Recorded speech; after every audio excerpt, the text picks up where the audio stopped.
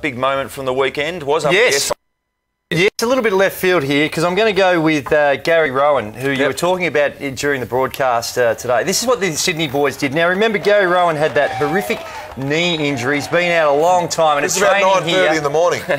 Training here, a little guard of honour because he came back, played in the twos, and by all reports did really well. But great to see someone with the nasty injury he had. In fact, I think it was the one where Lindsay Thomas slided into him. Created the new rule. And exactly, changed the nature of the game almost. But real good to see a player like that back in action. Yeah, got through the game really well, kicked a nice goal and played most of the second half. So good signs for the Sydney Swans and Gary Rohan. Jace, do you have something that stood out?